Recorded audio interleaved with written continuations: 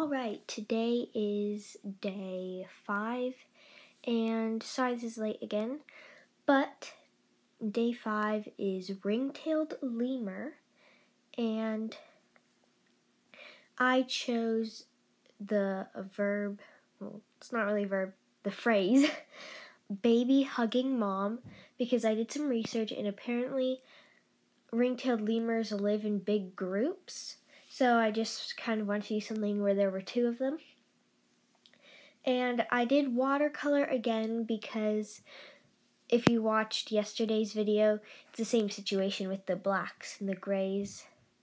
So if you haven't watched yesterday's video, check that one out. Also, I felt like it was important to include my ring-tailed lemur stuffed animal.